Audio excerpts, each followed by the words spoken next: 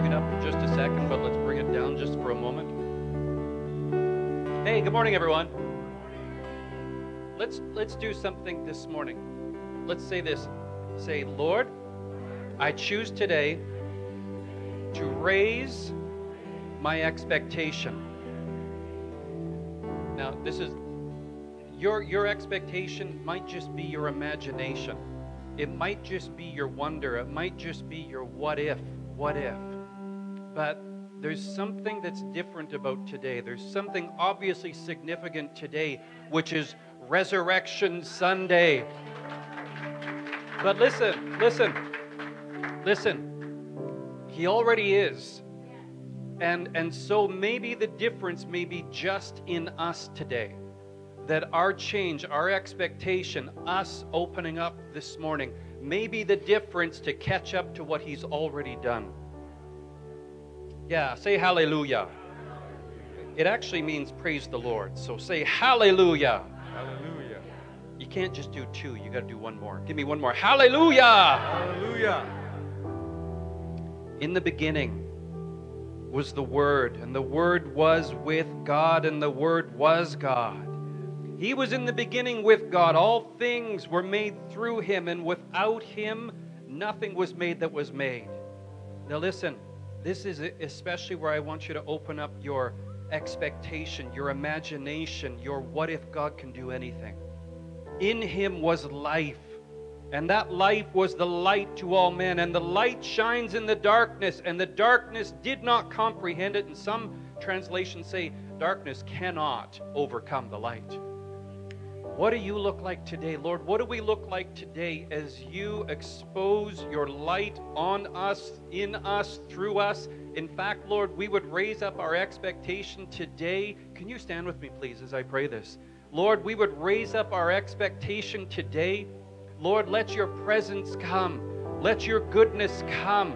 Lord, let your kingdom come to this place as we celebrate what you have already done, but raise up our faith and our expectation and our imagination today to what you want to do. Lord, we declare today as we worship you, let us declare, Lord, that in you is only life and light, and even darkness has to run today. It has to flee today. It's got to move today.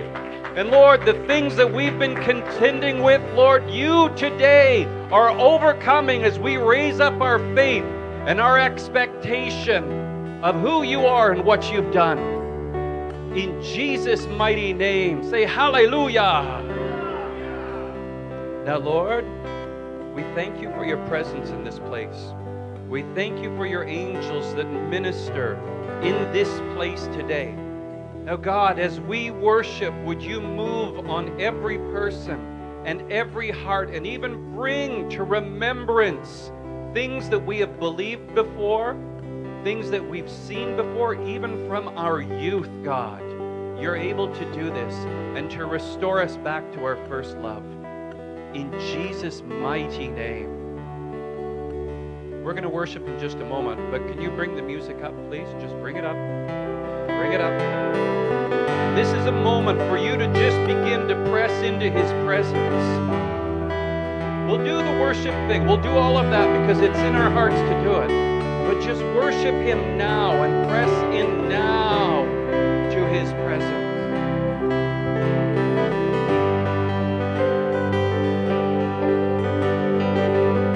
Let Him move on you. Let Him flow.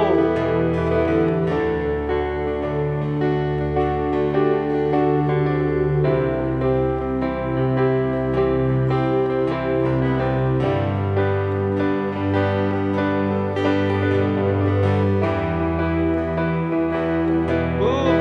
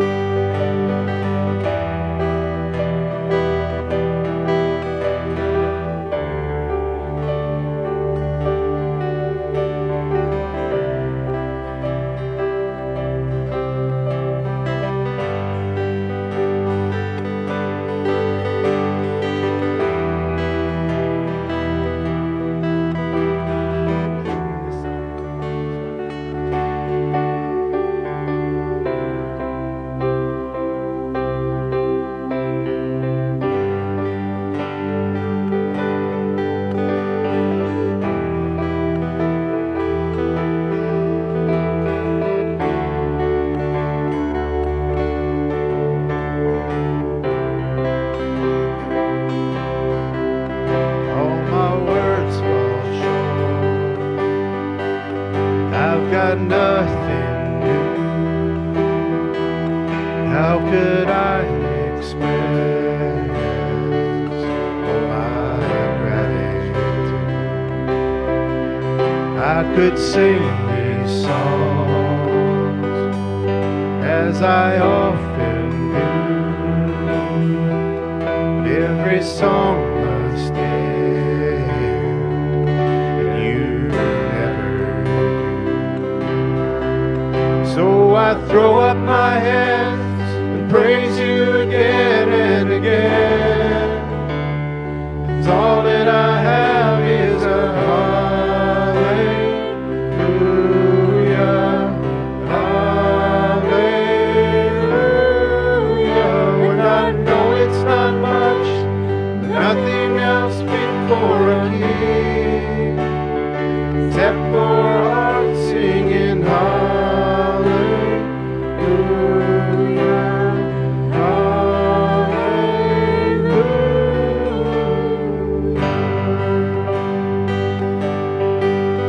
I've got one response, I've got just one move. With my arms stretched wide, I will worship you. Oh, so I throw up my hands and praise you again and again. 'Cause all that I have is a hallelujah, hallelujah. When I know it's not much, nothing else fit for a king, except for a heart singing hallelujah, hallelujah.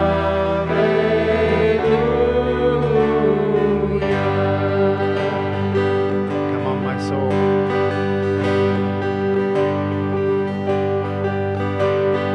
Come on, my soul. Don't you get shy on me, lift up your song. 'Cause you've got a lion inside of those lungs. Get up and praise the Lord. Come on, my soul. Don't you get shy on me, lift up your song. 'Cause you've got a lion inside of those lungs. Get up and praise the Lord. Come on, my soul. Don't you get shy on me, lift up your song. 'Cause you've got a lion inside of those lungs. Get up and praise the Lord. So I throw up my hands and praise you again and again. 'Cause all that I have is a hallelujah, hallelujah. When I know it's not much, nothing else fit for my king, except for a heart singing hallelujah,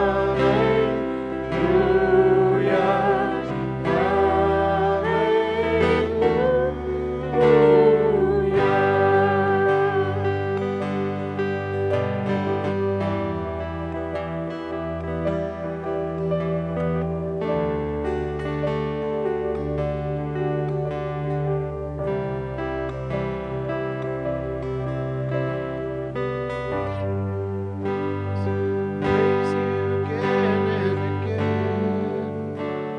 'Cause all that I have is a hallelujah, hallelujah. And I know it's not much, nothing else fit for a king, except for a heart singing hallelujah, hallelujah.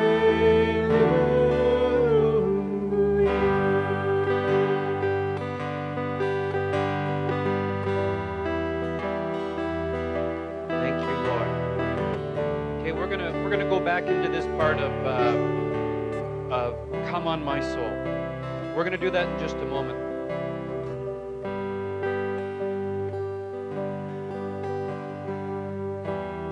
Your experience may be different than what's happening here this morning. What you've experienced in Jesus might be different, and maybe this is a little bit out of your comfort zone. But I'm asking you this morning, move aside what you think, move aside your experiences, and allow yourself to worship the Lord. You actually have an expression on the inside that was made just for this moment. You were made for worshiping Jesus. So Lord, this morning we choose to put aside any of our other experiences and just to press into you. God, we declare that you're good, and we determine to seek out your goodness this morning. And Lord, as much as it depends on us, we determine to tell our soul this morning to worship the Lord. Yeah. So let's do that this morning. Guys, if you can lead us back in.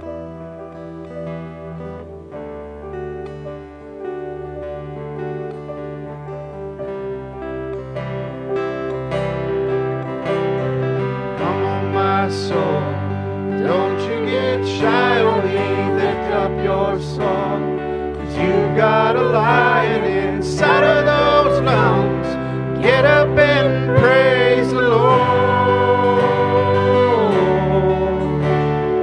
Come on, my soul, don't you get shy on me, lift up your song, 'cause you've got a lion inside of those lungs. Get up and praise the Lord. Come on, my soul, don't you get shy on me, lift up your song, 'cause you've got a lion inside of those lungs. Get up and praise the Lord. So I throw up my hands, praise you again and all that I have is a hallelujah, hallelujah. And I know it's not much, nothing else fit for a king, except for a heart singing hallelujah.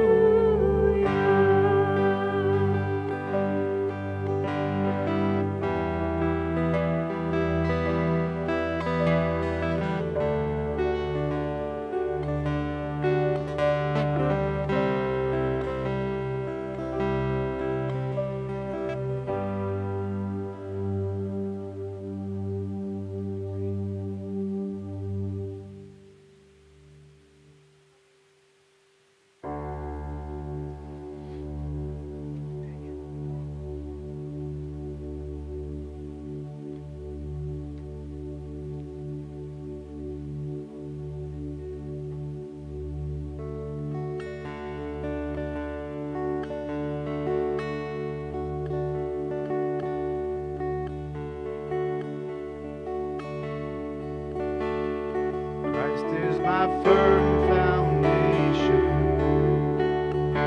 the rock on which I stand.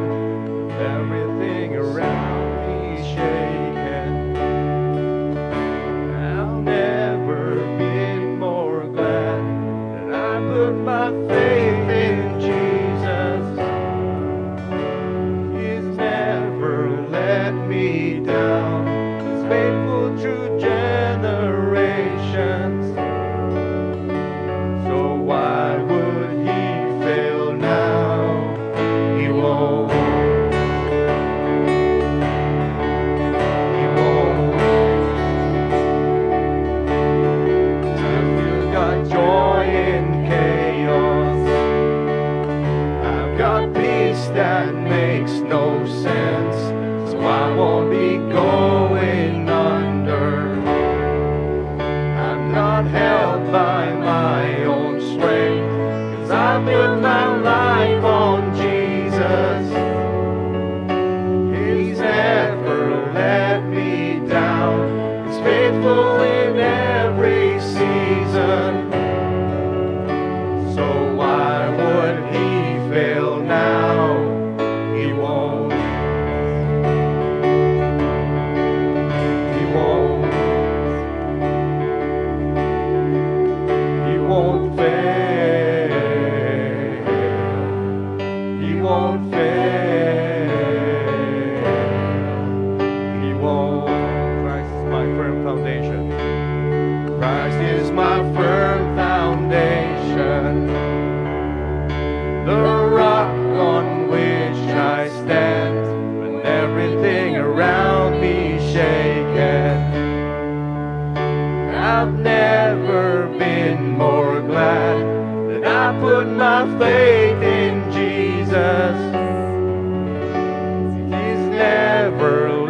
me down.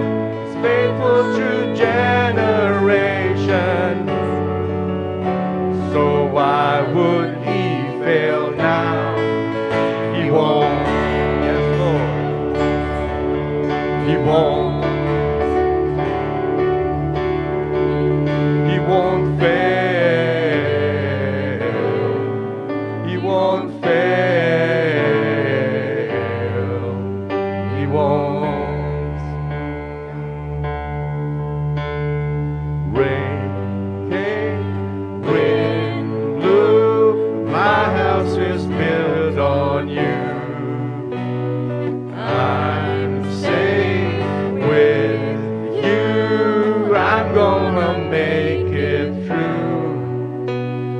Rain came, wind blew, my house is built on you. I'm safe with you. I'm gonna make it through. I'm gonna make it through. 'Cause I'm standing strong on you. Yes, I'm gonna make it through.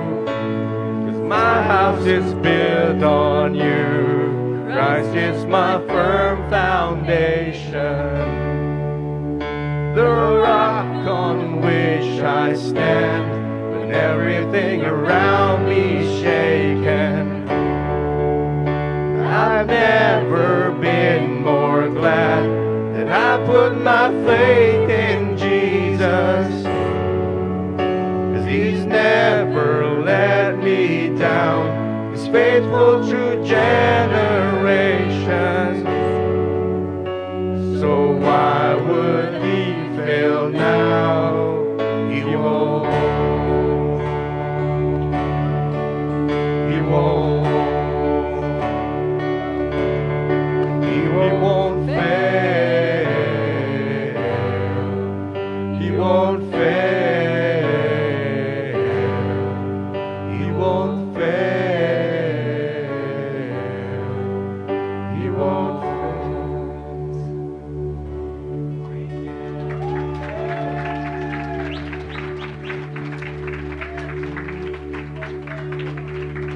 Yes, Lord.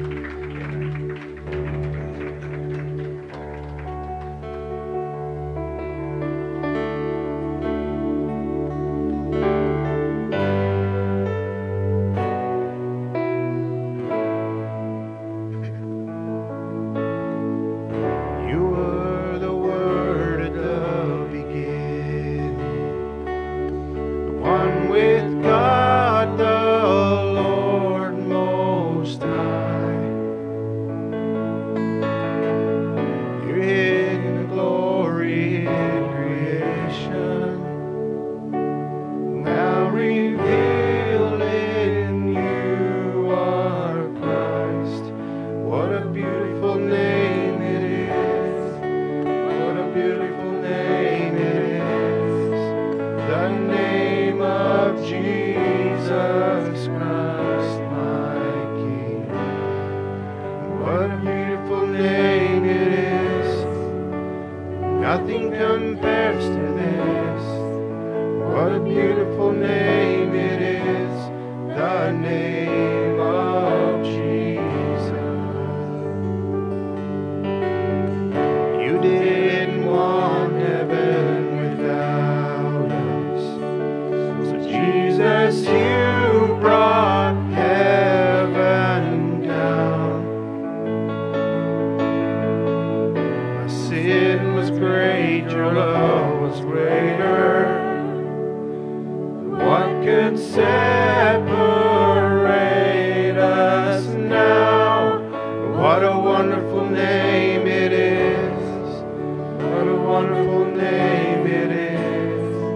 The name of Jesus Christ, my King. What a wonderful name it is. Nothing compares to this. What a wonderful name it is. The name of Jesus.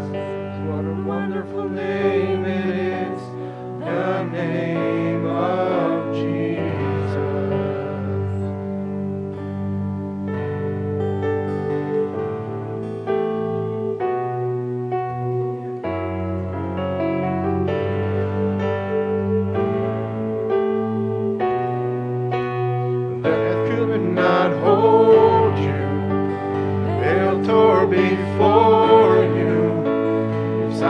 against the boast of sin and grave.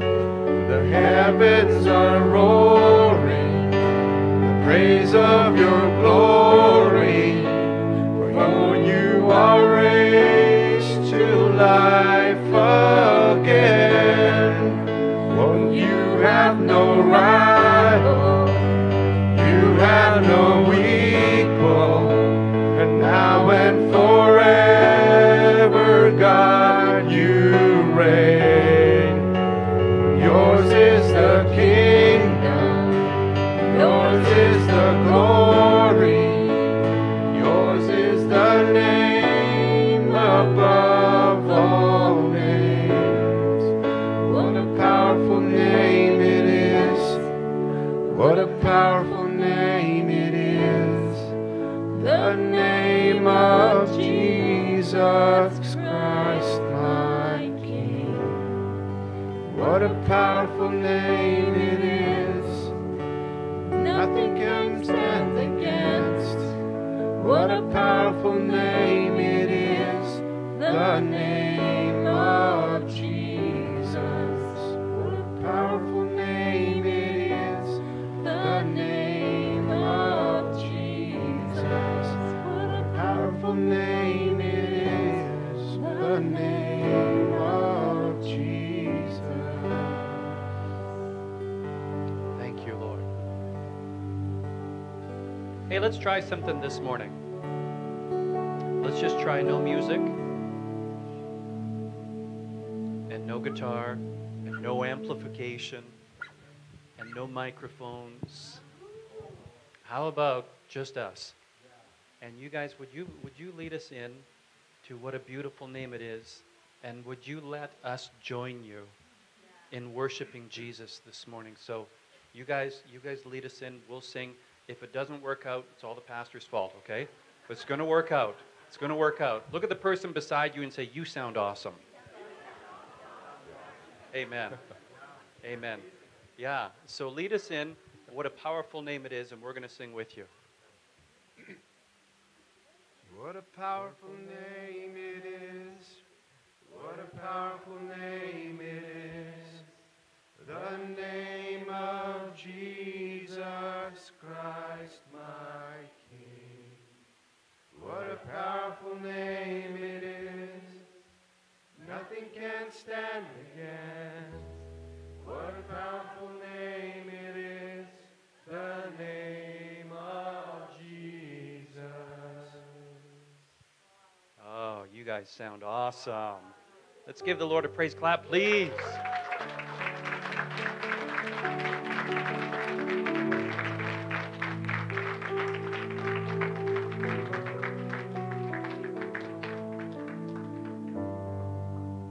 Lord, you're so good. Lord, we're going to get around and greet each other in a moment, but God, don't want to just move too fast, Lord.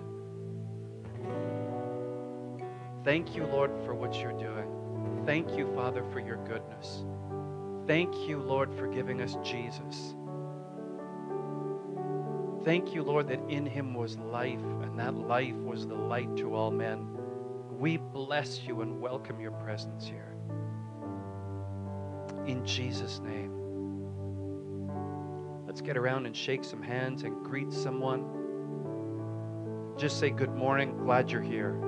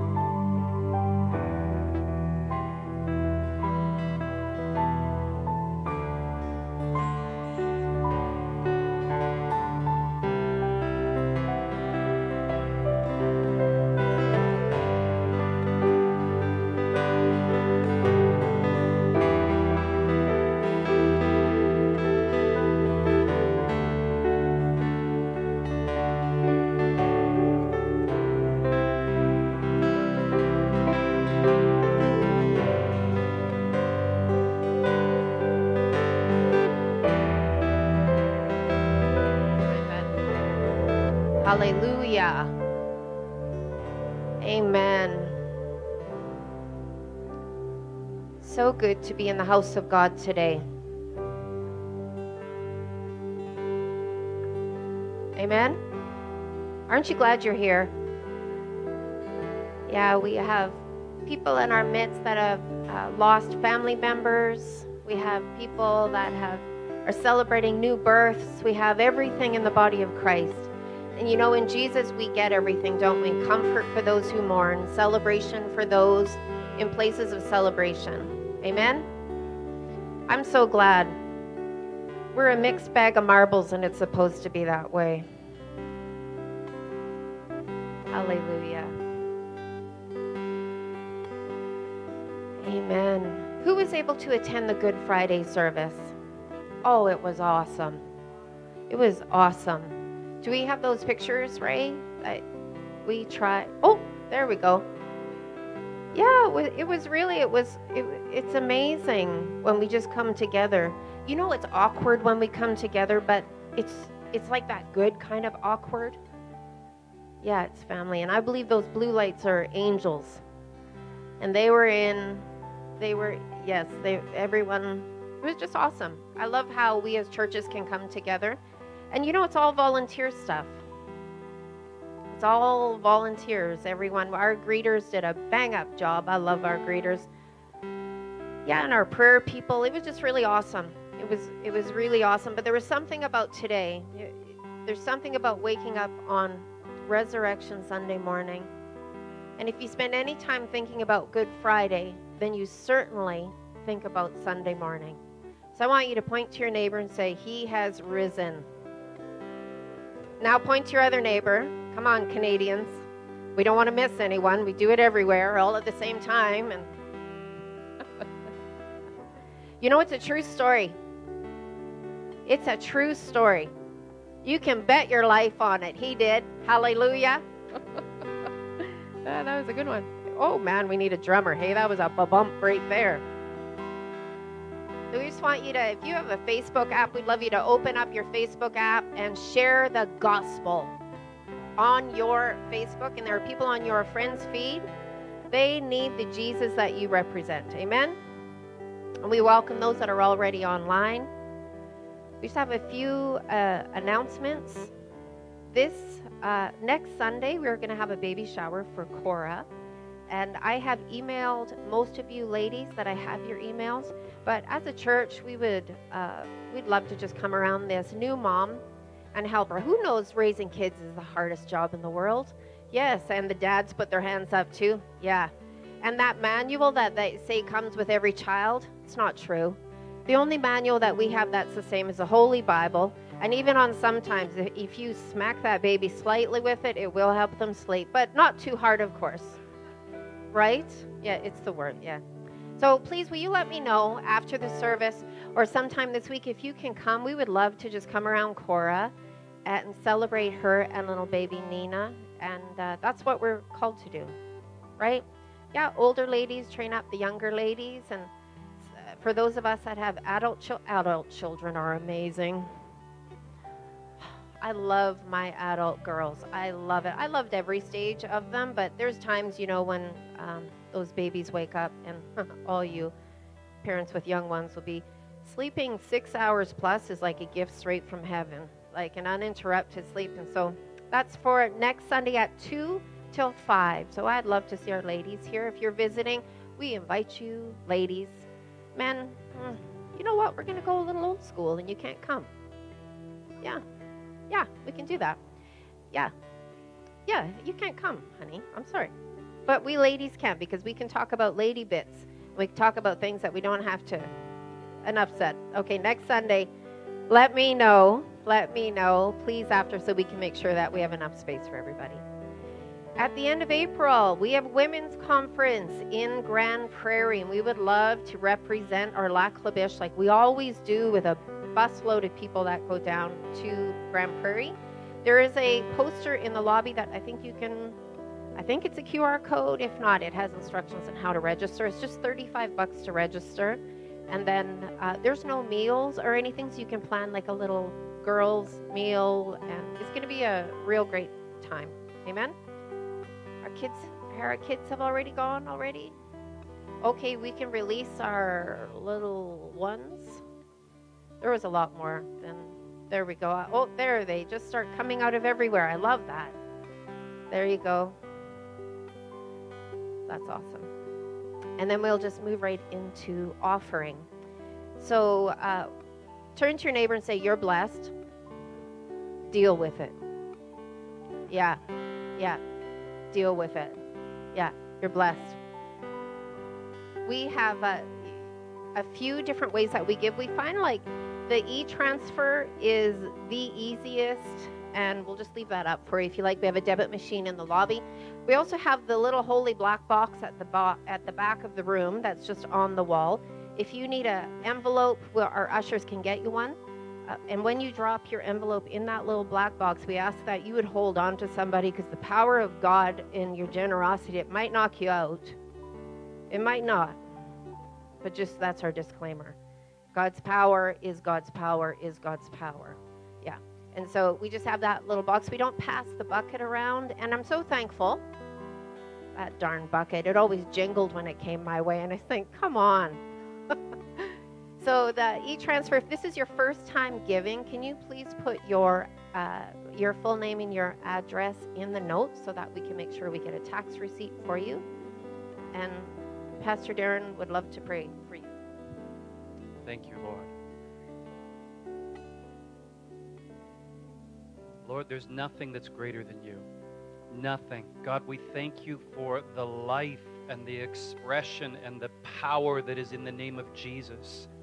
And so, Father, even this morning, even when it comes to offering, Lord, I want to speak forth, even prophesy forth brand new beginnings for peoples and families and marriages and, Lord, brothers and sisters and things that have been in the way before. I speak brand new beginnings in Jesus' mighty name. And even when it comes, Lord, to offering, again, Lord, I thank you that no government, no tax, no devil can steal your goodness.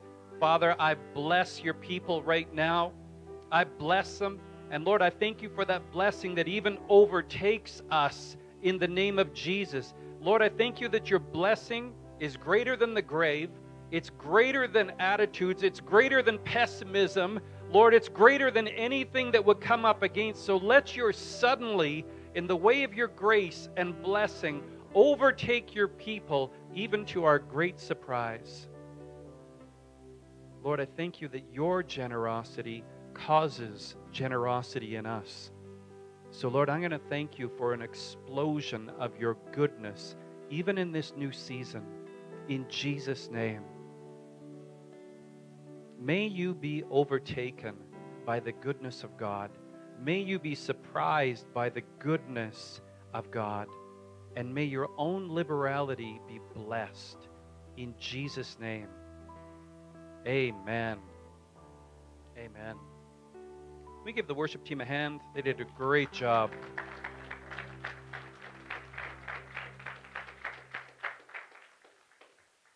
Thank you, Lord. We have special guests this morning. We have our pastors from Grand Prairie who have been our pastors for about 230 years, I think, something close to that. Yeah, before there was color. Yeah, way back then. Yeah. And they actually have founded the Grand Prairie Church. My goodness, the things that you have done, Bible schools and wonderful things, and now you are regional overseers of all the Victory Churches district. My goodness, I think they're ready for rapture. So this might be the last time we see them before God takes them because of the good things that they have done. Yeah, they're staying for a little while. Can we do something this morning, even as Pastor Paul comes? If you would receive a prophet, a pastor, in the name of the Lord, I believe that you receive their gift too. So can we give Pastor Paul a hand as he comes? And in doing so, you're actually saying, Lord, would you allow your gift to flow through this man as well? So give him a hand as he comes. Amen. Wow. Wow. Now give your pastor a big clap too.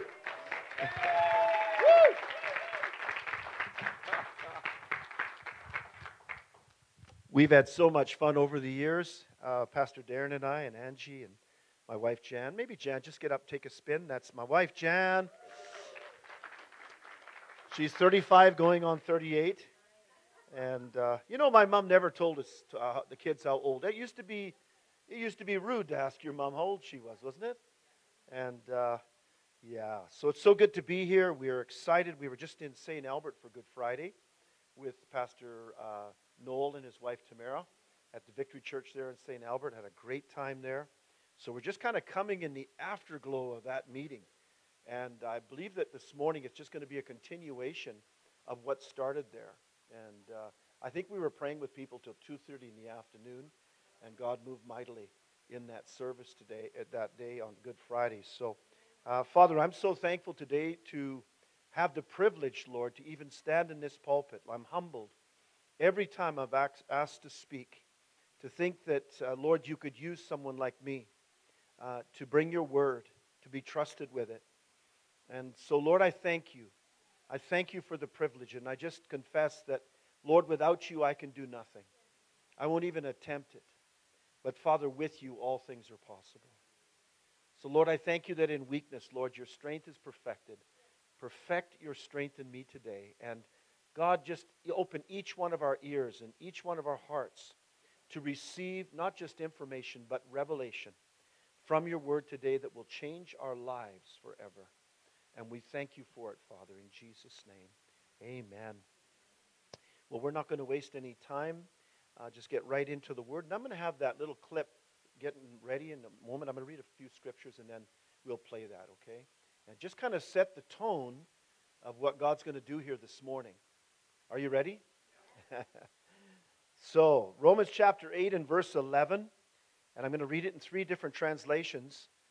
And so maybe I'll just read it first of all in the New King James, which I often use. Romans 8:11, most of us will know that verse fairly well. And this being resurrection morning, it's the perfect scripture for today. And but if the Spirit of Him who raised Jesus from the dead dwells in you, say me, say us, say we. Amen? If that Spirit of Jesus that raised Jesus from the dead dwells in us, He who raised Christ from the dead will also give life to your mortal bodies through His Spirit who dwells in you. Where does He dwell? Where does He dwell? Where does He dwell? Not just in heaven or somewhere out there. He dwells in you. The same Spirit, the resurrection life that raised Jesus from the dead, is dwelling in each one of you sitting here today if you believe in Jesus Christ. So let's just say a prayer right now. Just put your hand on your heart and say this with me. Say, Heavenly Father, I believe this morning that Jesus Christ is the Son of the living God. He is your Son, and you sent Him into the world to die on a cross for us. I realize today that I'm a sinner, that I need salvation. So I cry out right now to you, and I ask you to forgive me of all my sins, all my trespasses, from birth to death, in Jesus' name. And I acknowledge and confess that Jesus Christ is the Son of the living God, and that by believing in Him, I pass from death unto life, from darkness unto light. I'm a brand new creation. All old things pass away, and behold, all things have been made new. And that the same Spirit that raised Jesus Christ from the dead, I believe, dwells in me and is quickening me right now in your presence. And I thank you for it in Jesus' name. Now, something's happening in the room right now. Literally, your bodies are being healed right now. Do we believe that this is actually Easter morning? This is Easter morning, resurrection. Sunday. And the same Spirit that raised Jesus from that grave. You know, we were contemplating that yesterday and talking a little bit about this, but Easter Saturday was the day that Jesus spent in hell. Can you imagine that? That Jesus actually descended into hell before he ascended into heaven. And what was he doing in hell? He was getting the keys with your and my name on them. There's Paul Juss, there's Darren Work, there's all the different people here. He was going through all the keys that were hanging on the wall in hell. And he was just grabbing all the keys that he could get. Took him a whole day to do it. And there was a lot of people down there. And he was defeating hell, death, and the grave. Amen? And then the same Spirit, then Jesus, through the Holy Spirit, the Father, sent the resurrection life of the Holy Spirit to go and to rescue his Son and to resurrect him and bring him out of hell. Amen? And he is triumphant this morning. And he is alive. Now, is anybody excited about that? Amen? So I want to bring that down to a very practical level today. Even just dealing with these mortal bodies. I haven't seen so much sickness around in the church for a long time. We were talking to our pastors, Bill and Barb Retzlaff, up in Hay River the other day, and they were saying that their morgue is so full that they can't put any more bodies in it. Amen? There's so many suicides and deaths all through the north that the morgues can't handle the bodies. If there's ever been a time that we need to know and understand and have a revelation of the resurrection life of Jesus, it's right now. More than ever before. Amen? So, I'm going to read this verse again in the Passion Translation, regardless of what you think of the Passion Translation. I'm going to read it anyway. Yes, God raised Jesus to life. And since God's Spirit of resurrection lives in you, where does he live? In you, in me.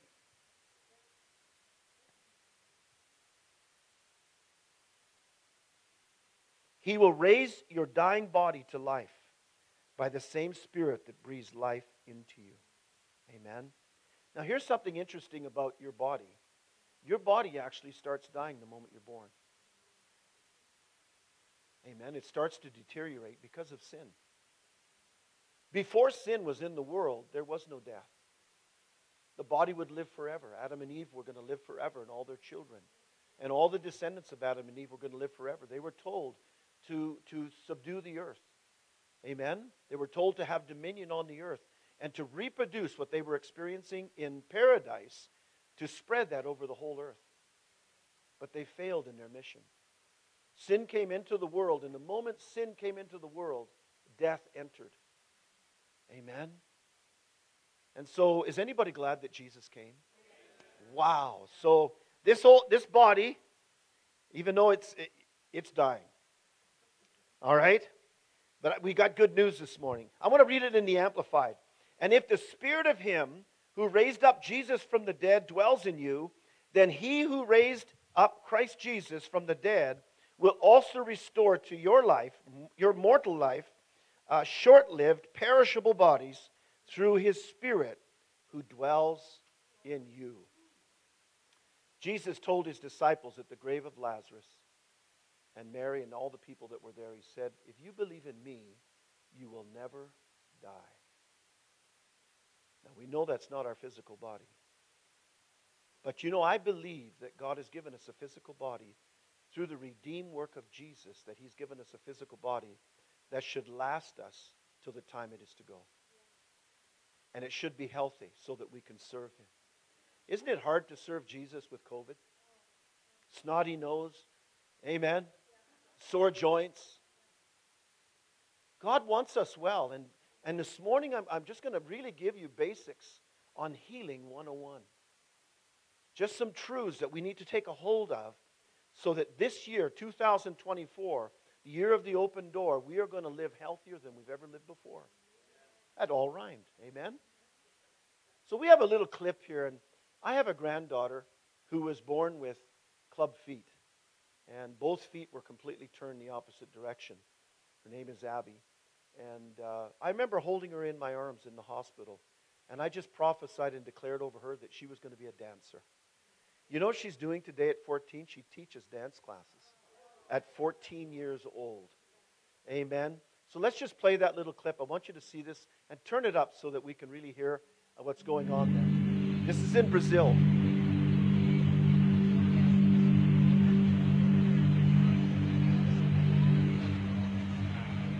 Look at how short that leg is. Padre, Señor, yo lo quiero. Yo lo quiero. Yo lo quiero. Padre. Padre. Oh, sí, Señor.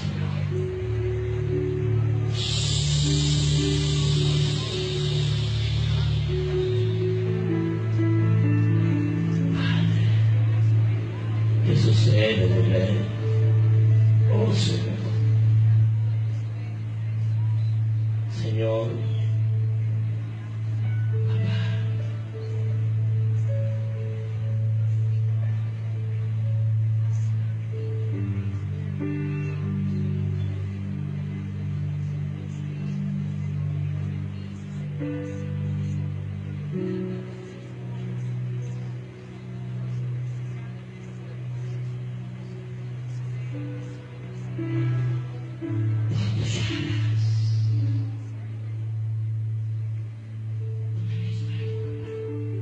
Oh, sí, Señor. Gracias.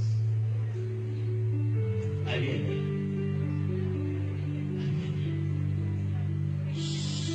There it goes. See it?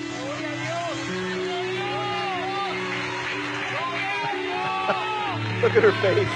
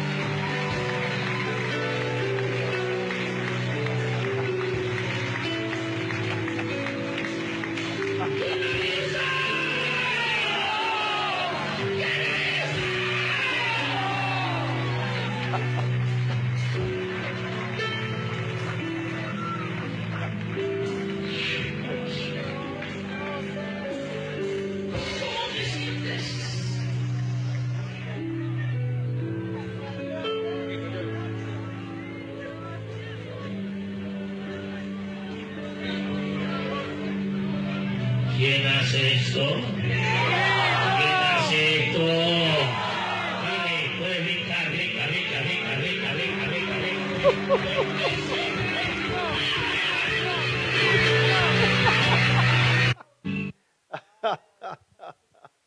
Oh, my. Wow. Amen. That's in Brazil. That would be Portuguese that you're listening to there. I've seen literally hundreds of those miracles in my lifetime. I don't know why the Lord has blessed me with different ones of us. We walk in different anointings, and wherever I go in the world, I see people's legs grow out, arms grow out, parts of their bodies grow out, and it's amazing what God can do. But just talking about that healing power of God this morning, and I think there's some things that we need to address as a church that somehow the church has bought into a lie. And here's the truth I believe that we need to look at today, that we are not the sick trying to get healed. We have to stop looking at ourselves that way. We are not the sick trying to get healed. We are the healed, and sickness is trying to afflict us. If you can catch that revelation in your heart, you won't tolerate sickness in your body any longer. There's a scripture in Revelations in chapter 2 and verse 20, I believe. And he was talking to the church there. And he was saying, why have you tolerated Jezebel? The things that we tolerate, we empower. And sickness has become so normal in the church that we've made it a part of, we've accommodated it, instead of dealing with it radically. And here's a question. If God makes us sick, we have no business praying for the sick or even going to the hospital to get well. This is just healing 101. And I love going to the hospital. I love praying for the sick. Pastor Darren, we were talking about it last night when they were first saved. We dragged them down to the hospital in Grand Prairie, and we prayed down in the prayer room there for a little bit, and I said, well, let's go. And we would just go from room to room. I love those cold calls, you know, when you don't know people, and you just pray for them in their beds, and they get healed from room to room. And so took Darren and Angie, and they were just trembling, you know. But you get over your fear real fast when you start loving people. You know, it's not even a matter of healing them. It's a matter of bringing the love of God to them. There wasn't anybody that Jesus dealt with that was sick that he didn't heal. The scriptures continuously say he healed them all. And what greater expression of God's love is there than seeing somebody healed from an affliction? Cancers, bipolar, brain problems. What greater thing could we bring to the lost than that? And Jesus was our example of that, of course. And so, you know, going to the hospital or trying to get healed would really be against the will of God if God is the one that makes you sick in the first place. Amen. Jesus was in a boat on Lake Galilee, and a storm came up out of nowhere. And here's the truth. If God sent that storm, then why would Jesus rebuke it? Would he rebuke his own Father?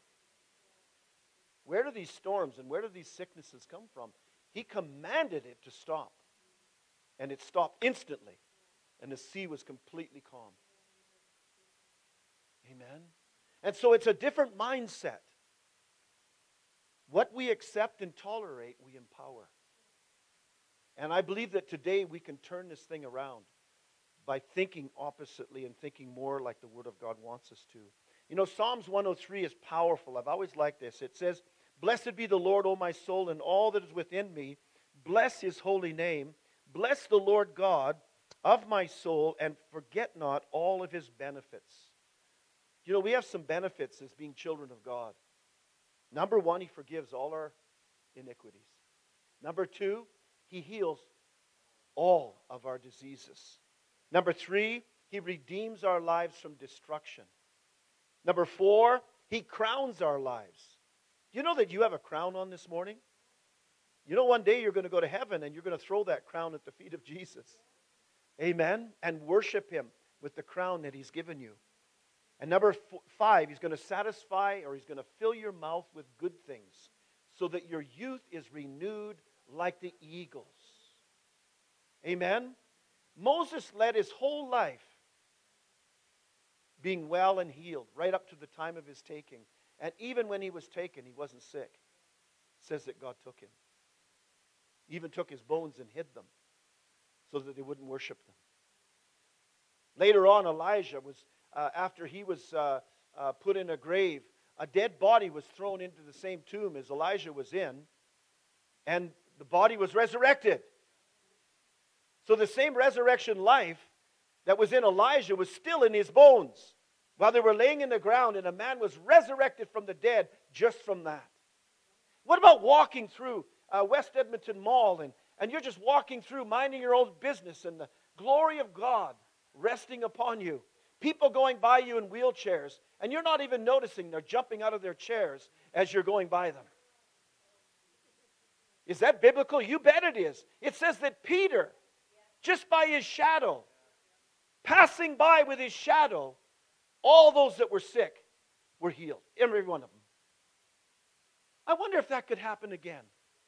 Jesus is the same yesterday, today, and forever. And we are the body of Christ. God can still do that. Jan and I were in a hospital room in Kenya, Kisumu, Kenya one time, full of children. And one of the hardest things is being around children that are sick. And we prayed for that whole ward, and the ward was empty the next time we went. Amen? So, what about going to a hospital and emptying the hospital? Why are the hospitals the largest buildings in most towns and communities? The church should be the largest. And I wonder before the coming of Jesus if we're going to see that. We'll convert the hospitals to churches. Amen? Why not? In the last day. If we really believe this. If we really believe this. So even David, as an Old Testament believer, had a revelation of the benefits of Yahweh's promises. Amen? And I believe that David most likely lived in divine health. I can't find a scripture where David was ever sick. Because I believe that he confessed this. If not daily, he confessed it often. He had a relationship. He had a new covenant relationship in the Old Testament. Because he had a revelation of Jesus. Psalms 22. He actually saw the resurrection of Jesus on the cross, or the crucifixion of Jesus on the cross, before it ever happened. David lived in New Testament revelation. He worshiped New Testament worship. Amen? And he had something that I believe that the church desperately needs today. Amen? So how can we pray in faith for someone who is sick if God is the one that made them sick in the first place? You're actually going against God himself. And I can't find one prayer in the Bible where they had to rebuke God to get somebody well. Amen? And that's so important. You know, John 10:10 is a powerful verse. We all know it. It says, a thief has only one thing in mind. He wants to steal, slaughter, and destroy. But I have come to give you everything in abundance, more than you expect. Life in its fullness until it overflows. Everybody say overflow. Now that reminds me of Psalms 23. He prepares a table in the presence of what? Mine enemies. So my enemies aren't the real problem in my life. He actually sets a table before them. And then what does he do? It says that my cup does what? It runs over and it overflows. God wants us to have a life that's overflowing everywhere we go. And the stuff that's flowing out of us is touching other people. I prayed with a First Nations chief the other day on the phone. And this was really odd because I didn't feel anything specific. And he had phoned me from up near Fort McMurray. And I'd met him a couple times. And he was in the car going back to his where he lives there. And I just prayed a simple prayer for them. And they just began to weep and cry. I think they even had to stop the car. There should be something flowing out of our life all the time. The scripture talks about a fragrance of Christ that others will smell wherever we go. Here's the question for many Christians. What's flowing out of you? Judgment? Criticism? Critiquing other people? Comparing yourself? Jealous? Envy? All of those things can flow out of us in the flesh. But what if we were so mindful of the Lord's presence in us all the time that wherever we go, people are literally being touched just by your presence? There was a gal in Safeway one day, and she was shopping, and I don't know if it was Christmas or New Year's or maybe it was even Easter. But I just said something very simply to her, God bless you, or something like that. Or she came to the counter later on. She was weeping. And she said, I was so desperate for somebody just to acknowledge that I exist. And she just wept by the counter. And I was able to minister to her. Just something as simple as that. Just acknowledging somebody, just even looking them in the eye and saying, God bless you, or have a good day. For some people, it could mean the difference between life and death. So many stories have been told where somebody was just going to go out and commit suicide. And somebody just acknowledged them. And they're alive today because of that. And so the influence that we have for good is absolutely incredible. Amen? And to be a part of a church like this one, with Pastor Darren and Angie, who believe in that, is incredible. Do you know this, the community of Lac La Biche is changing because of this church? One person at a time. Amen? Now, there's no perfect church, there's no perfect pastors, and there's no perfect congregants. The moment you walked into this church, it was no longer perfect. You know that. Amen? So God's not looking for perfection in us. When the Bible says perfect, that word actually means mature or complete. And that's what God wants us to bring to that place of being mature and complete in everything. Amen? Perfection is a myth this side of heaven. And some of you that have been raised in perfectionist homes where you could never do anything right, it was a horrible way to live, wasn't it? You could never meet the standard of the person that wanted you to be perfect at everything you did. And I know Jan did something great with our girls. She just said, girls, we love you, and do your very best. That's the definition of excellence. God's called us to be excellent, like Daniel was. He had an excellent spirit. Amen? And excellence means doing the best with what you have. Amen? So that's what God's calling us to. So it goes on here to say, but I have come to give you everything in abundance, more than you expect, life in its fullness until you overflow. I am the good shepherd who lays down my life as a sacrifice for my sheep. Great scripture for Easter Sunday.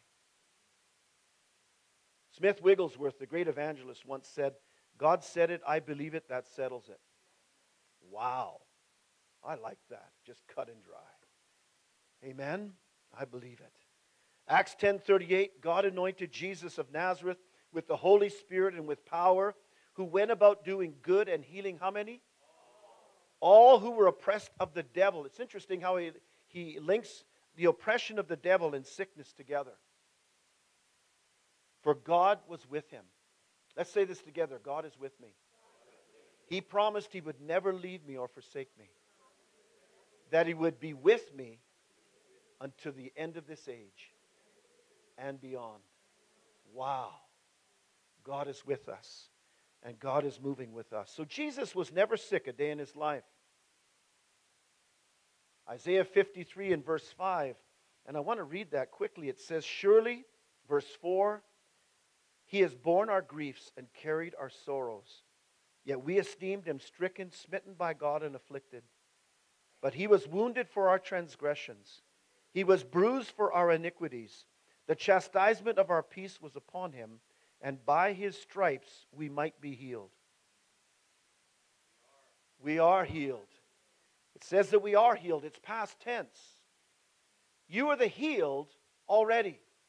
Start thinking of yourself as healed. What if you looked in the mirror every morning and said, gosh, you're good looking.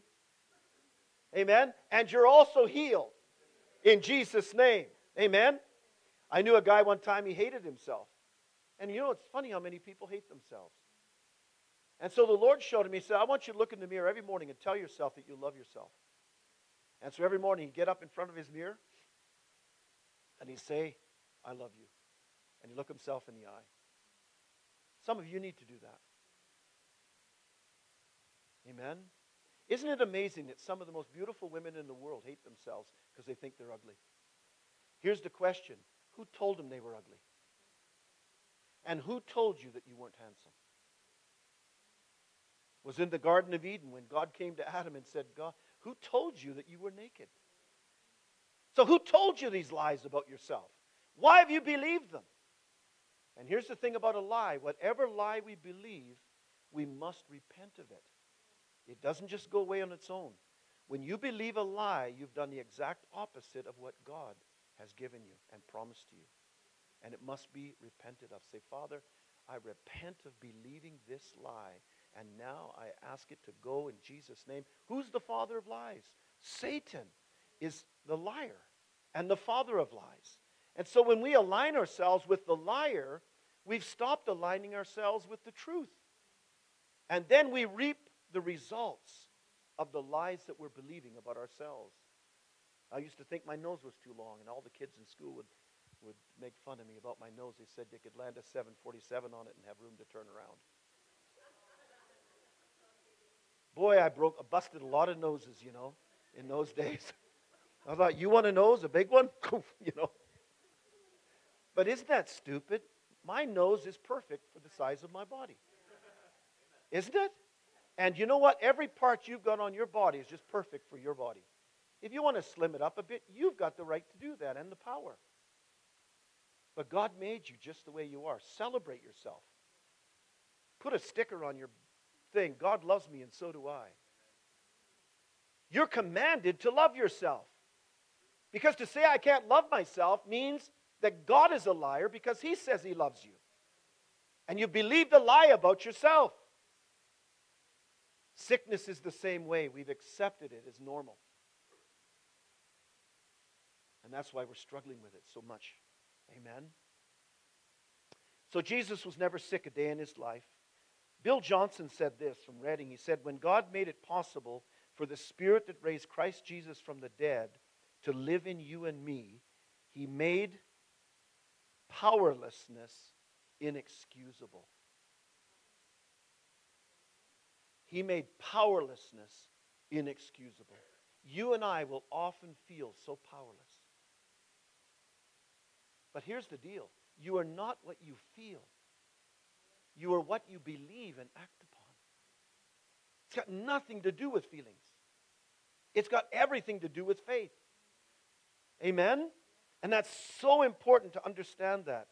We need to now become afflicted with a limitless belief and faith. Matthew 11:12, the kingdom suffers violence, but the violent take it by force. You got to get up and fight back. Instead of yielding to the lies and the things that the enemy is teeling and throwing at us. And there's no great violence around, and there's a great violence right now around our health and well-being. Violence against it. 4 deaths just this week, or the last couple weeks in this church. The morgues in Hay River so full, they can't put more bodies in them. The world around us needs us desperately. Desperately. And so I'm going to do a commissioning this morning that we're no longer going to tolerate this. And we're going to start to be the part of the solution instead of the part of the problem. Amen? Anybody want to be a part of that? So the largest buildings in our towns and cities shouldn't be the hospitals. They should be the churches. And what we tolerate, we empower. Revelations 2:20. Sickness is not tolerated by God, but often it is by the church. There's no sickness in heaven. And I know different teachings, and I know right across this room we've all heard all kinds of different teachings.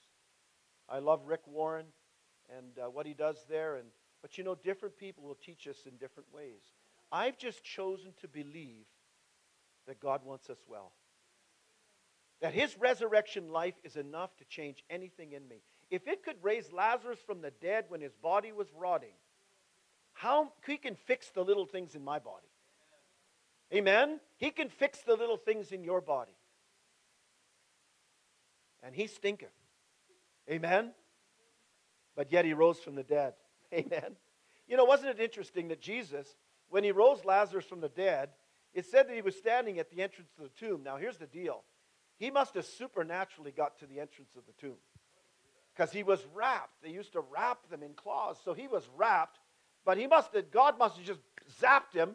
And there He was standing at the entrance of the tomb, all wrapped in this stinking rag because His body was rotting. And He's standing there, you know. But isn't it interesting how Jesus didn't take the grave clothes off Him? He told his disciples to do it. Here's the secret. God wants to include us in all of his miracles. And the greatest miracles that Jesus ever did included other people. How about feeding the 5,000? Amen? Other people. He wants us to get involved in the miracles. Say this with me. My life is a miracle. I wouldn't exist without a miracle. I believe I carry miracles. Wherever I go, miracles flow out of my life for others. What if we believe that? Rex Crane is a motivational speaker. We've had him a few times in Grand Prairie. He's a beautiful guy. He's a former professional baseball player, filled with the Holy Ghost and power. But he teaches that you're a miracle and you carry miracles. You know, I love what the young man said that has no arms and legs. What's his name? Nick Wojcik. He said this, until I get my miracle, I'll be miracles for others.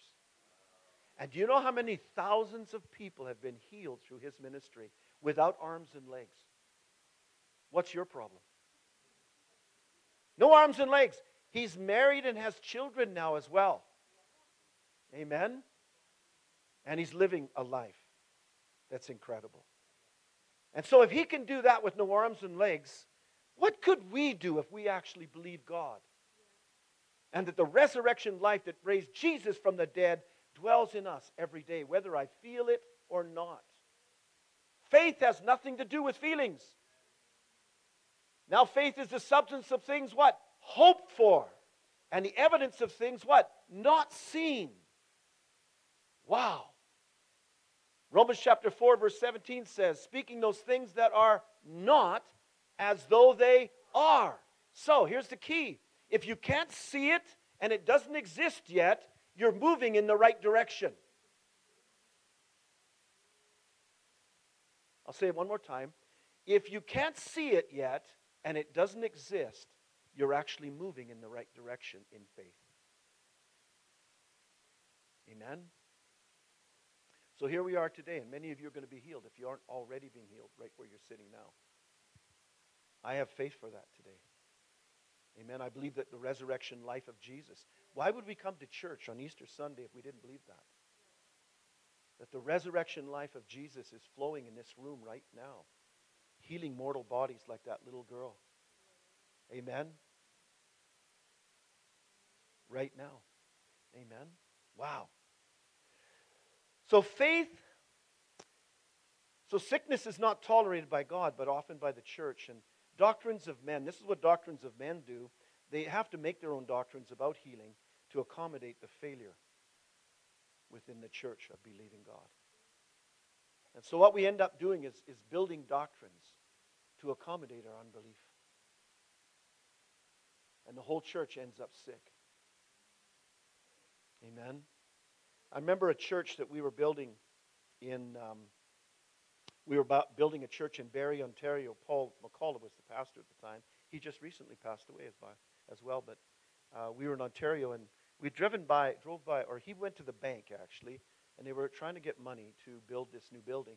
And the bank or whoever was there, the manager, whoever he was talking to, was a Muslim.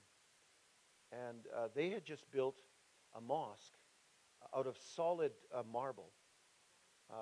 Granite, marble, gold. It was millions, almost $50 million. And they paid for it before it was finished. And she said to Paul, the pastor, she said, what's wrong with you Christians? That you have to come to a bank to borrow money from man to build a spiritual house for God.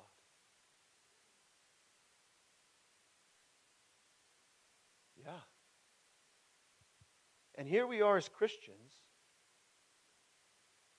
instead of going to Jesus first when we feel ill, we run to doctors and nurses. God bless our doctors and nurses.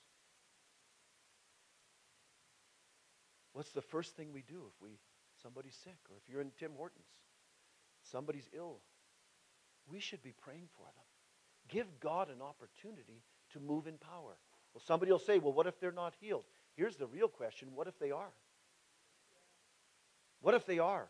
Every one of you, if you are a believer in Christ And you know Mark chapter 16, the last few verses, it says there, if you believe, that's all you have to do. If you believe, you'll lay your hands on the sick, and the sick will recover. Amen? You'll speak in new tongues. You'll cast out demons and raise the dead. Just as a believer. What if the church started operating that way before the coming of Christ? Amen? Now, would that be awesome? So I don't know about you, but I'm just going to just keep praying and believing God for miracles. Amen? Now, we did, in Bible school, we were teaching our students in Kenya there one morning how to raise the dead. And so we'd always go out in the afternoon right afterwards to go do what we learned in school the morning before. And so we're out there. We went to the Russian hospital, this horrible place. And at the time, it was pretty rough. And 5 people in a bed. It was horrible. I could go on and on. Morgue doesn't work. Bodies all rotting. It was horrible. But we'd go in there. Some days the smell would be so bad that I'd vomit at the door before I went in. But we'd go in there and we'd just start praying for people on their beds, and God just didn't doing miracles. One guy had AIDS, and he was in his bed, and he was literally, his body was starting to rot in the bed. And the doctors wouldn't even go in the room because it smelled so bad. And I said, well, guys, let's practice this. This guy's not quite dead yet, but let's try it. So we prayed for him. He walked out of the hospital with us.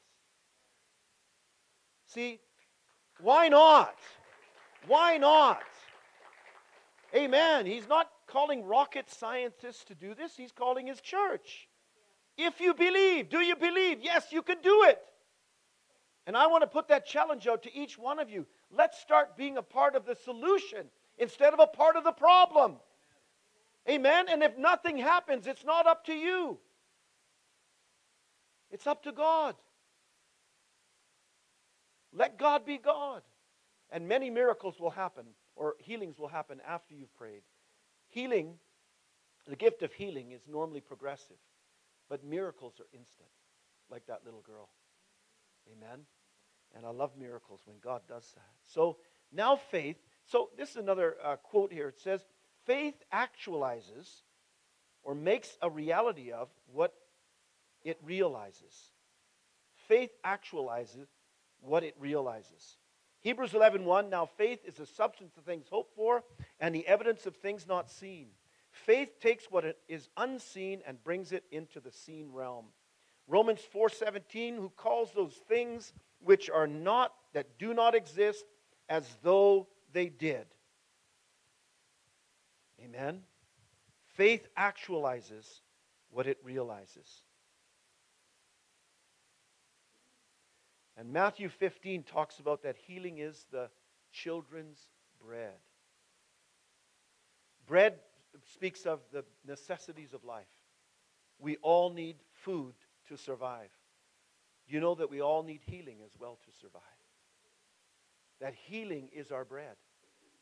So, Father, I thank you for bread today. Let's say this together. Put your hand just in front of you and say, Father, I thank you today that healing is the children's bread. And Father, bread is a necessity of life. But healing is as well. And so right now, I rebuke every lie that I've believed about my physical well-being in the name of Jesus. And I ask you, Lord, to cleanse me from believing any lies about my physical well-being. And right now, I accept my spiritual bread, which is healing for my physical body, from the top of my head to the soles of my feet. I thank you for this divine wholeness that I have through Jesus Christ. In Jesus' precious name. Here's the truth. The same Spirit that raised Jesus from the dead, dwelling in me and quickening me, right now while I am standing and you are sitting there, the Holy Spirit is quickening your body right now. When you're driving down the road, when you're in the shower, the Holy Spirit in you is quickening you. Amen? You don't have to go to Benny Hinn. You don't have to go to Reinhard Bonnke, even though it's great if you do. The same Holy Spirit that dwells in them dwells in you and is quickening you as well. Isn't that amazing? What if we believe that? What if we actually believe the Word of God this morning? Amen? In Mark chapter 1 and verses 40 and 42, there talks about a leper that came to Jesus. And the leper said to Jesus, "If you are willing, make me clean." Wouldn't that have been something if Jesus said, "You know what? It's not the will of God to heal everyone. So I don't know if God wants to heal you today. So I'm not even going to pray for you." But here's what Jesus said. He said, "I am willing, be cleansed." Period. Boom! And he was instantly healed from leprosy. Amen? And so that's the truth. John G. Lake, great man of God from Seattle, Washington, years ago. I believe that he actually held the bubonic plague in his hand, and they put it under a microscope, and it died in his hand. Because the Spirit of God, the resurrection life of God was in him, destroyed that death thing that was in his hand. He said, "Beloved, for the sake of the lost and dying world, pay any price, get God's word, and set the prisoners free." Anything, whatever it costs you. Smith Wigglesworth said this, "If God's not moving, I'll move him." Now, you might think that's arrogant. It's not. God is waiting for faith. Here's the deal. Every need in the world, every child that's being trafficked for sex trafficking and all of the things that are happening, every starving child, every dying old man under a bridge, when Jesus said it is finished on the cross, he meant it. Every need in the world has been met. Who's the head of the body? Jesus. How many heads have you seen lately going around healing people?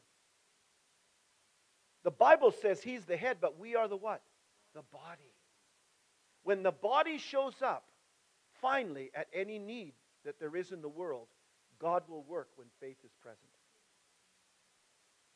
So you can't blame God for any need in the world, because we, his body, his church, have been commissioned to go and to be his body wherever there is a need. Amen? Anywhere in the world. So Jan and I have traveled internationally all over the world. Wherever we go, God is meeting needs. So we had, another Bible college student, an older gentleman. He was a pastor. He was praying before we were going to go out to preach in the streets or go to the hospitals that day. And he says, "Go to the prisons, Lord. Go to the jails. Go to the hospitals." And I stopped him. I said, "Stop your prayer of unbelief. God is already there. He's waiting for you to show up."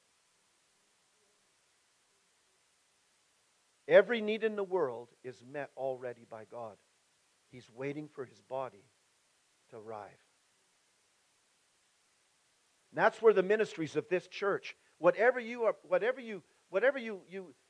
makes you sad, mad, or glad, whatever touches your heart, whether it's orphans or old people or whoever it is, where you get passionate, where you cry, where you get angry, that's connected to your heart. That's linked to your calling. What if you started following through with that compassion? When Jesus saw the multitude sick and without a shepherd, he moved with compassion and healed them all. What is the calling of our life? The calling of our life is obeying that passion of our heart. Could you imagine what could happen if we started doing that as a church? Right here in Lac La Biche. In Tim Hortons. I think that's one of the greatest churches in town. Amen. Boy, I'll tell you what. People get saved and healed and set free. There was a gal with a back issue the other day in Tim's in Grand Prairie there. Man, I just said, "Sit down, let's pray." Boom, she was healed right there. Everybody just sitting there. Why not? God wants to do great things, not just in this building on Sunday morning. This is just where we get stirred up. We hear testimonies. We get encouraged. And then we go back out to the battle. Church doesn't start on Sunday morning. Church starts on Monday morning. It goes all week long, every day that you get up. Amen? You put your feet on the floor in the morning, the devil says, "Oh no, they're up again." Amen? Yeah. And then the Bible even says that you're seated above him in heavenly places. Amen? He has to read the bottoms of your feet when you go about your day. The scriptures say that wherever the sole of your feet will go, it's yours. holy ground. Amen? So that's so important. We can do more than we think we can through God. So God moves when we move. That's why the Bible says go. The moment you get up and go somewhere, you watch what God will do. Coming to church is not the fullest expression of your Christian experience. That's the very least that we can do. And we should. It's when we leave this building today and touch the world all around us. Amen? Let's stop having people believe that we're just Mormons. You know why? Mormons are very nice people. They treat people, or normally try to treat people really nice. Oh, you must be a Mormon. No, I'm not a Mormon. I'm a Christian. Amen. I actually believe in the Jesus of the Bible. It's not just enough to be a nice person. What if we start operating in what God's calling us to do? Amen? That we could change the world. So He's waiting for us to act in faith on what He has already accomplished on our behalf. Remember the dry bones of Ezekiel 37? You know, Ezekiel looked over those bones and he said, you know, Lord. But until Ezekiel spoke, nothing happened. And until you and I speak, nothing's going to happen. And what happened when he started speaking? Flesh started coming on those dry bones. Wow. Skin came on them.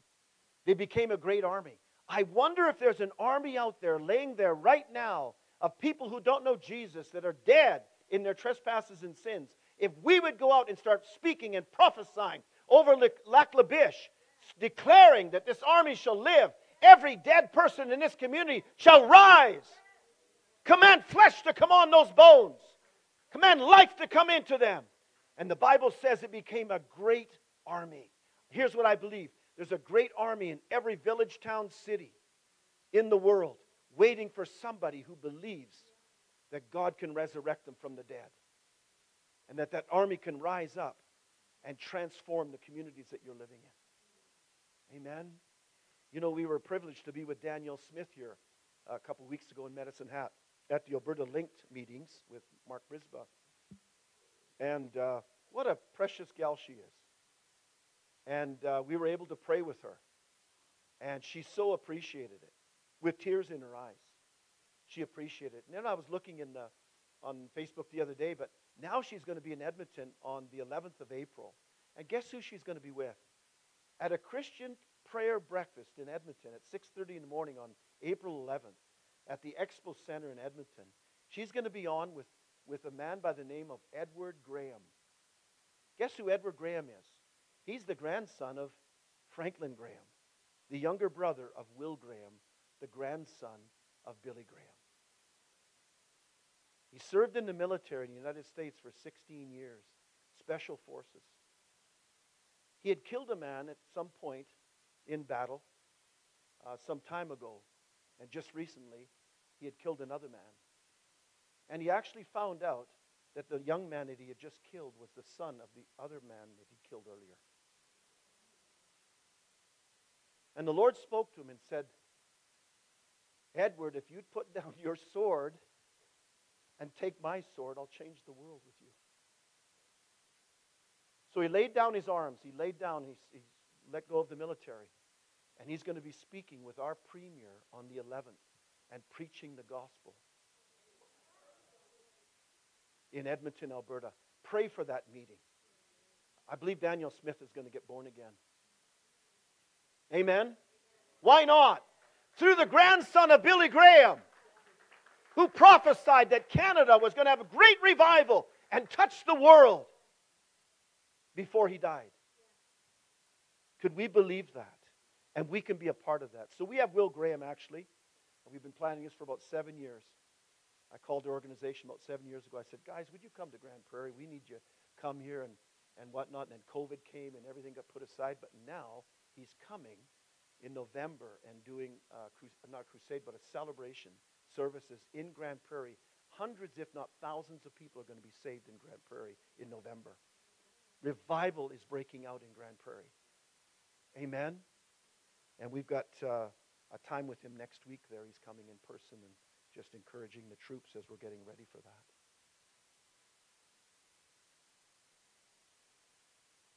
If there is a need somewhere, God will look for someone who will stand in faith or stand in the gap for that need. And it will be met. John G. Lake again, when I saw the first time by the word of God that sickness was not the will of God, everything in my nature rose up to defeat the will of the devil. And he healed thousands. And even today, John G. Lake prayer rooms are still all over the world. Healing rooms long after his death. And it's because he believed that God was not making us sick, but the enemy was. Every need in the world has already been met by his body. Jesus said it is finished. The Bible says he is risen. Start where you are. There's no condemnation in this. Whatever ground we've lost in the past, we can't make up. We just need to go forward. We just need to go forward. Start today. Start today where you are. And so when we move, God moves. Mark chapter 16 and verse 20. And they went out and preached everywhere, the Lord working with them and confirming the word through the accompanying signs and wonders. Where we go, he goes to confirm his word. Wherever you go in the world. Amen.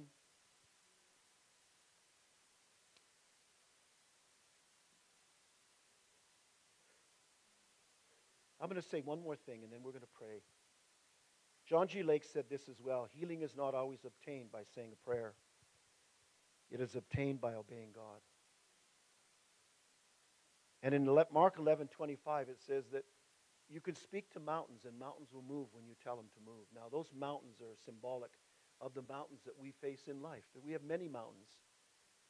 And he said, if you will say unto the mountain, be removed and cast in the sea, it says, and you don't doubt in your heart, you shall have what you say. And then he adds after that, incredible, interesting in verse 25, but says, when you pray, forgive. So what will stop us from moving those mountains? Unforgiveness in our hearts. And I'll just tell a short story in Mexico now in an orphanage that I lived in for about 3 years in the 80s. A young man was there from Vancouver Island, Victoria. He broke his back at 15 years old in a football accident. He was now just 20 or 21 years old. He came on a missions team to this orphanage where we were, and I was his host and work party coordinator. And the last night that they were there, we always normally had a corn roast that night, and we'd pray for people to be filled with the Holy Spirit or healed or whatever. And he was sitting on a 2x4 rail, and he couldn't do much any of the days, but that night he was sitting on that 2x4 in the rail, and it broke, and he fell on his back over, and he was just in excruciating pain. We put him onto a piece of plywood, and we carried him back to the bus that was specially rigged that he could lay flat when he traveled from Vancouver to Mexico. And we put him in there, and he was just weeping and wailing. And the Holy Spirit just said, you know, he's got unforgiveness. Deal with that. And I said to him, you're angry, aren't you? And he said, I'm so angry. You're angry at God, aren't you? You blamed him for doing this to you, didn't you? And he said, yeah. Yeah, God did this to me. And I'm angry. I don't want to use the word hatred, but anger normally turns to hatred if it's there long enough. And I said, would you forgive? Ask God's forgiveness for blaming him. And he had some issues with his dad too. And I said, would you forgive them both? And so in tears, he asked God's forgiveness. And here's the deal. The next morning, he was playing basketball.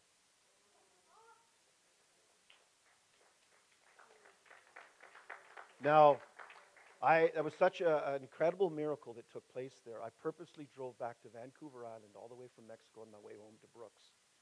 I took a little jaunt over to Vancouver Island to go see his family and to look at the x-rays where the bone had grown into his back that had been missing. It was whiter than all the other bone in his back. And he was completely healed. He's never been the same since.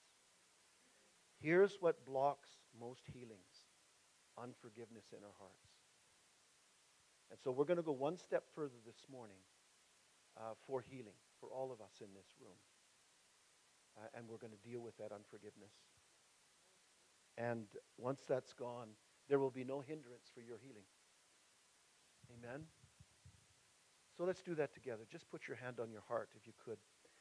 The Bible says that all the issues of life come out of our heart, that we're to guard our heart with all diligence. And really to guard it the most from bitterness, unforgiveness, and offense, which are the killers of our faith. And just say this with me. Say, Heavenly Father, I realize today that you've wanted to heal me, but something in my heart has blocked its ability to do so. By faith right now, by an act of my faith and my will, I ask you, Father, to forgive me from every hurt in my life, from every abuse, from every usury, the pain that's been afflicted to me, and the hurts.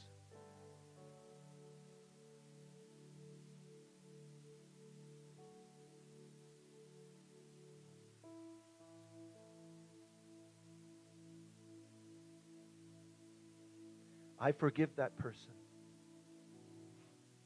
And the word forgive actually means to loose. When you forgive, what you're doing is you're actually untying a rope or a chain that's been chained to you. You will never be able to get past the people you have bitterness and unforgiveness towards, because they're literally hanging around your neck. And that's why you think about them all the time, is because they're right there with you. Used to be on the farm, when a dog killed a chicken, you'd take the chicken and tie it to the dog's neck until it rotted off. And the dog would never kill another chicken. Some of us have got chickens around our necks.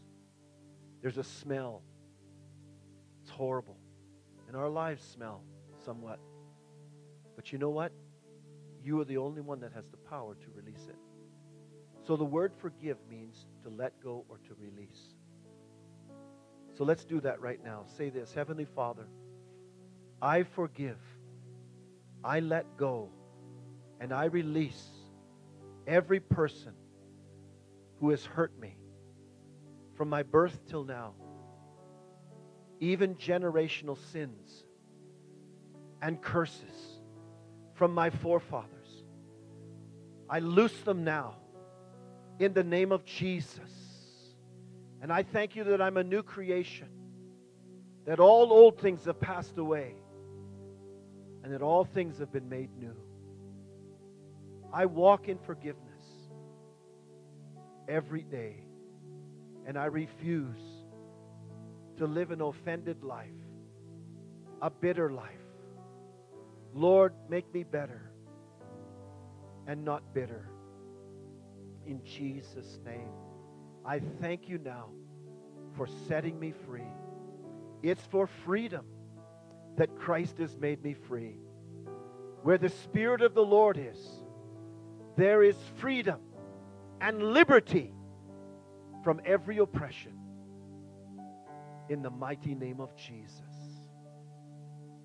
Now, Father, I thank you for healing all my afflictions. Your word says that many are the afflictions of the righteous, but the Lord delivers us from them all. Hallelujah. So right now, Lord, I thank you for delivering me from every affliction, every sickness, every disease, every virus, every bacteria, every cold, every flu. In the mighty name of Jesus, I plead the blood of Jesus over my body, spirit, soul, and body. And I say in faith, you are healed, you are well, you are whole. In Jesus' name, in Jesus' name, in Jesus' name, in Jesus' name. Thank you, Father. Now, if you had a sore body part or something, I want you to start moving it. And just thank Him. Thank Him as you are. Thank Him as you are. Thank you for the healing that's flowing in this room right now. From front to back, from side to side. Father, I thank you that you healed them all. That by your stripes we are healed. Jesus, we receive your healing and wholeness right now in the mighty name of Jesus. And we thank you for it, Daddy. And we give you the praise. In Jesus' name. Thank you, Lord. Just move that part, that back, that arm, that shoulder, that knee. Just move it around and just say, thank you, Jesus, that you are my healer. Jehovah Rophe, the God who heals me. Thank you, Jesus, that I am the healed, that I am a child of God, that I am free from every affliction in the mighty name of Jesus. I have been made free so that I can set others free in the mighty name of Jesus. And even until I receive my miracle, I determine to be a miracle for others. Until my miracle arrives, I thank you for it, Father, and I give you the praise in Jesus' name. In Jesus' name. Thank you, Lord. Thank you, Lord. Wow. Now, we're going to, Jan and I are just going to stay a little while. And some of you, the point of contact is powerful. Even the anointing with oil, I used to use the oil a lot. And it seemed like whenever I had it was just that point of contact with that person, that instantly that healing would take place. And for some of you, that might need what needs to happen this morning. Not going to take a long time. We're not going to do counseling here this morning, but just a simple touch. Do you have oil actually, Darren? Yeah. A simple touch, and God is going to heal you. I just see it right now. There's ladies here today that you've been barren or unable to have children for whatever reason. I just see children being born to you. Amen. We prayed for a gal that could not have babies, and she had 2 twins. And God loves babies. Amen. And fruitfulness. Amen. And anything else that you're struggling with, heart issues, anything, God's healing that right now. Do you believe that? Amen. And here's the deal, that you don't have to be dependent on a pastor or a Benny Hinn or anybody. You can just go directly. And you know, it's not wrong to go to these people, but you can go directly and receive your healing. Amen. And walk in health. Instead of trying to get health, walk in health. Amen. Amen. Wow. I see this as well. Sound minds. The Bible says that God has not given us a spirit of fear. Do you know what causes a troubled mind? It's fear and intimidation. And so right now, I just take authority over the spirit of fear and intimidation that has plagued some of you here today, that causes headaches and heartaches continuously. Your word declares that you have not given us a spirit of fear or timidity in Jesus' name, or of timidness, but of love and of power and of a sound mind. And so we declare the word of God over our minds today, and we banish fear and intimidation from our minds in the mighty name of Jesus, that has brought depression and discouragement and despair and even thoughts of suicide. We come against those now in Jesus' name, and we cast them down in Jesus' name, and we speak life over our minds today, our minds that are at peace, in perfect peace, that the Lord has given to us through His shed blood. We claim that for our minds today. We command all depression and suicide to go, and life to flow, life more abundant, in the mighty name of Jesus. I see callings. I see callings of God on many of your lives. And you know, just sitting in a church every Sunday morning is not what God has called us to for the rest of our life. We need to be a part of a body. But God wants us to go. The Power happens when we go, when we move. It's an act of faith. And I believe that God is raising up many of you, fivefold ministry, apostles and prophets, evangelists, pastors and teachers, administrators, helps ministries, financial gifts, people that are afflicted with wealth to help the kingdom. God, I thank you for all of those people that are in this room right now and in this church to cause this church. And I just see expansion here, Pastor Darren, I'm sorry, but this is way too small. Yeah, so there's expansion coming, whatever that looks like, guys. God has blessed you as a church. He's blessed you in so many ways. And at some point, He will require that you act in faith on enlargement. Because when you as the church start going out and doing what we've taught today, there won't be a building big enough in this town to hold you all. Praying for the mayor, praying for the Muslims, praying for the Hindus, praying for the First Nations. Father, I thank you for that. And Father, I just thank you for the anointing on Pastor Darren and Angie. I just see capacity. I just see an increase of capacity on both of you. Where you have felt like you're at the end of your road, where you've kind of, that you're so full that you don't know. I just see capacity enlargement right now. Capacity enlargement in your thinking, in your conclusions, in everything that you're doing right now. I see enlargement for you materially in Jesus' name. And as a key leader in this community and this area, not just Lac La Biche, but the whole surrounding area. In Jesus' name. It's so much bigger than what you've seen before. And for you too, Angie. Thank you, Father. Thank you for enlargement in this precious couple. Thank you for their precious daughter, Rachel, that walks right beside them. Just such a blessing. I just see enlargement in all of you today. Enlargement. A greater capacity. A greater capacity in Jesus' name. Thank you, Father. Here's a little secret about faith. One of the highest forms of faith is in the preparation. When Noah built the ark, he knew in his mind what he was supposed to do, but nothing was done yet. When he started to draw out the plans for the ark that God was giving him, preparation is the greatest form of faith, because nothing exists yet when you start preparing. And God is asking some of you to sit down with a piece of paper and start writing down some of the thoughts that God is giving you about things that He wants you to do.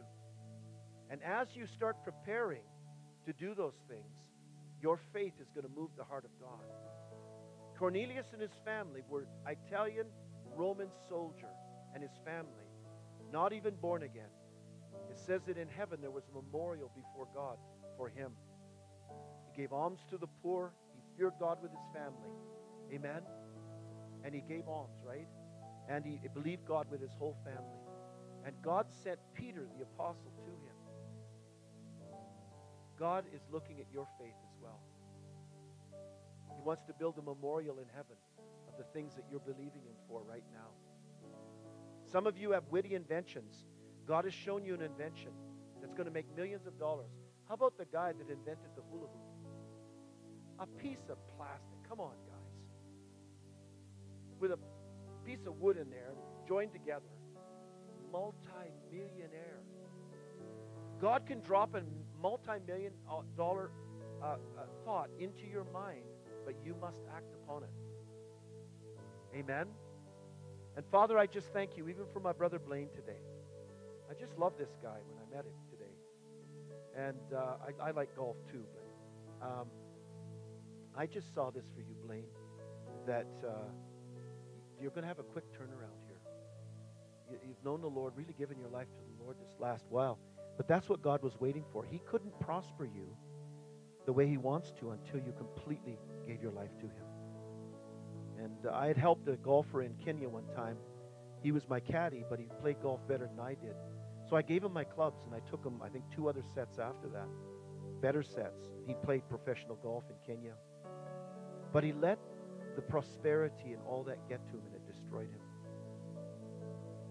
And I just see God He wants to use you in a mighty way in professional golf and to be an encouragement. Stuart Payne was a man that loved Jesus and a great golfer.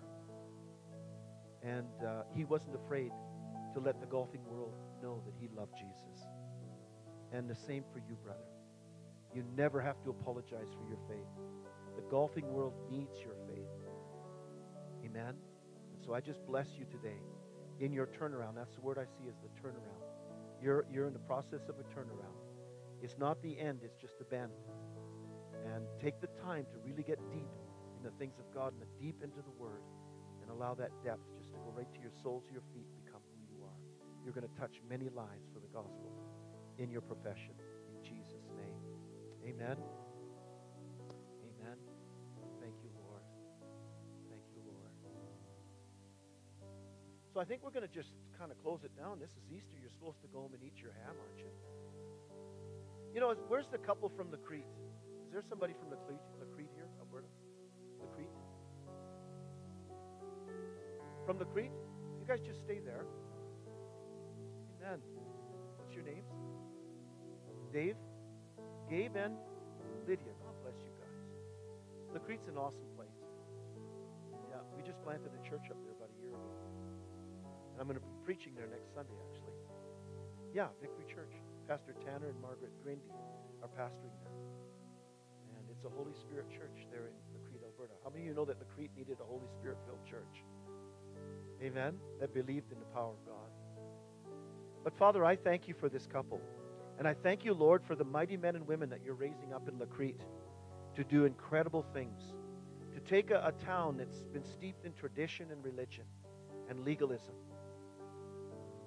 And God, bring it into a place of freedom, of miracles and signs and wonders. People healed from the bondages and from the hurt and abuse that's happened there. Years of it. Because that's what always comes out of religion, is hurt, bondage. And I just release you from all the bondage and hurt. And you guys ask forgiveness this morning from those that have hurt you. And as you've done that, I just see the Lord healing you. Healing areas of your heart that only you know about. Deep hurts that God is healing in both of you. I had a really close friend in Brooks, Alberta. Years ago, his name was Torkelson. And he was a race car driver like I was. But he ended up dying of alcoholism. He was so bitter and so hurt from the religion that he was raised under. Religion only puts you in bondage. Salvation sets you free. Relationship with Jesus sets you free. And I love that brother. I never did beat him. He had a faster car, Z28. I had a Mach 1. But he died of alcoholism because he was so wounded and hurt. But I see just a real deliverance for you guys, setting you free to become everything that's God called you to be as Mennonites. Amen? In Jesus' name, we just cut you loose from all that legalism. Demonic legalism. It says you can't. Won't, you never. Those are lies from the pit of hell. The Bible says that you can do all things through Christ who strengthens you. All things that He's asked you to do, you can do them. No limitations. In Jesus' name. Amen. Amen. God bless you, man. Yeah. Thank you, Lord. You know, isn't it amazing who comes to church on Sunday? We don't know who's sitting next to us. King Tut could be sitting beside you. You wouldn't even know it. It's amazing. People are amazing. And there's just amazing people in this room this morning. Some of you young people. In fact, I want all the young people, if you're, say, 5 years and up, 5 years to 20, I want you to come right now. We're just going to lay hands on you right now. Yeah? Wow. Come on, you young guys. Yeah, that'd be great. This is the next generation, you know. Wow. Just line up right in front here. One line. That'll be great. Jan, you can come too. We're going to anoint this group. Let's give all these young people a big clap. One line. Go right to the end over there. One line, yeah. One line. One line. Wow. Look at these amazing people. Cleo, how old are you? How old are you? You're 25. Get up here. Chris, get up here. Amen. Yeah, 25 is good. Oh, you get in line there. I'll just be fast with this, but with the area of the unforgiveness, it's a daily thing. You know, your phone could ring tomorrow with that person that you released today, and it could hurt you all over again. Okay? Be wise. Know what's been done today. The enemies. Let's be aware of the enemy and his tactics. And remember, we can't miss steps. You've been dealing with covenant here. You need to be applying what you're hearing in your lives. You can't miss steps because God made us so he knows what makes us work. See? So be aware tomorrow and the next day and the next day, okay? Amen. So just stretch your hand out towards these guys and just acknowledging a blessing upon them. And these amazing young people, I mean, it just blows me away. You know, my granddaughter, I used a journal, and we went to a dollar store and bought these journals. And my granddaughter's 14. She looked at me and she said to me, she said, "Grandpa, that's so you." Another time I was texting on my phone with one finger. She says, "Gramps, you're such a boomer." So I don't even understand their language, but I love them. I love this generation. They're just awesome. They think we're kind of a bunch of old fogies, but that's okay. We've still got something to give them, amen? So, Father, we just thank you for each and every one of these. And I just anoint you as a young person in this church, amen, that you're mighty in God. You're mighty in God. In Jesus' name, that you're everything that God says you are. And you can do everything that God says you can. And you're not going to believe lies anymore about yourself, about what you can't do. And the words can't, won't, and never, we're going to banish those from your vocabulary. And you're going to start saying, I can do all things through Christ who strengthens me. I don't care what color I am. I don't care whether I'm male or female. I don't care about any of those things. Men don't determine my destiny. God does. And I have a destiny that's greater than death. I have a destiny that's greater than death. My life is in God's hands. In Jesus' name. In Jesus' name. And each one of these today, we consecrate them and set them aside, God, for your use. This is the next generation that you raised up. All of you are breathing because God wanted you to be here. That's the only reason you're here. When you were conceived in your mother's womb, God said, that's the one I want. And here's the deal. Even if you were conceived by rape, the fact that you're breathing means that God called you. There's no wasted people. We're created in the image and likeness of God himself.